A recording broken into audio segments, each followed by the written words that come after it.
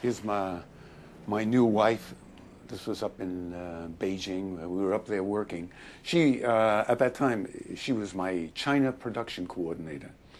And we had a close personal relationship at the time. But Marvin Farkas's new wife is from China.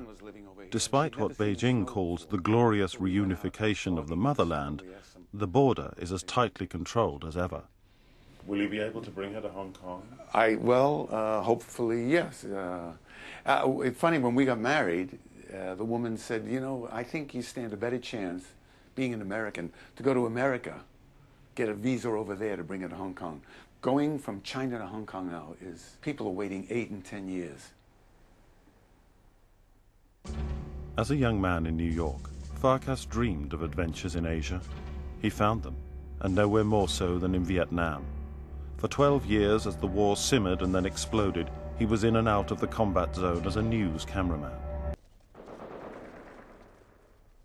Well, I was hawkish. I wanted us to win. I wanted the North Vietnamese to be driven out. I sort of went along with this domino theory. I just thought that all of Asia would start to fall.